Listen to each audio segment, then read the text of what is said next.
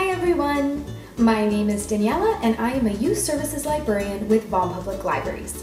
And today I want to show you how to make some mixed up goo. It also goes by the name Oobleck. I found this activity in the book Big Hero 6 Idea Lab by Nikki Ahrens. And all you need are some very simple supplies. I have here a measuring cup, a spoon, some water, food coloring, a large bowl, and some cornstarch. Let's get started. This activity can get a little messy, so you might want to consider putting down a tablecloth to protect your work surface. Begin by slowly pouring 1 cup of water into the bowl. Now, carefully measure 2 cups of cornstarch and add it to the water.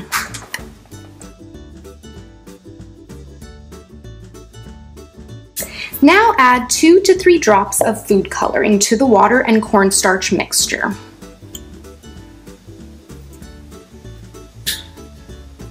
Now you can use a spoon or your hands to stir the mixture to gently form goo.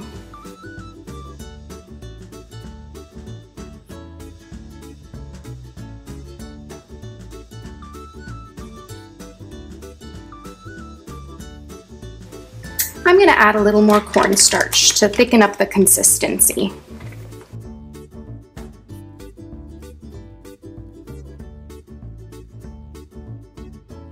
Pick up the goo.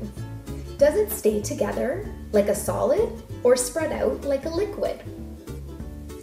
Try rolling the goo into a ball. Does it behave like a liquid or a solid? It's a little tricky to do. It's hard to see on camera, but I can feel the liquid turning solid in my hands. Oobleck is a non-Newtonian fluid. Non-Newtonian fluids behave like liquids or solids depending on the forces acting on them. When the goo is at rest, it behaves like a liquid. When a force, such as the motion created by your hands, acts on the goo, it behaves like a solid.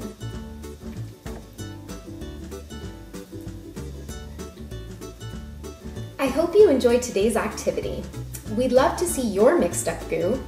Please use the hashtag VPLAtHome for a chance to be featured on our social media channels.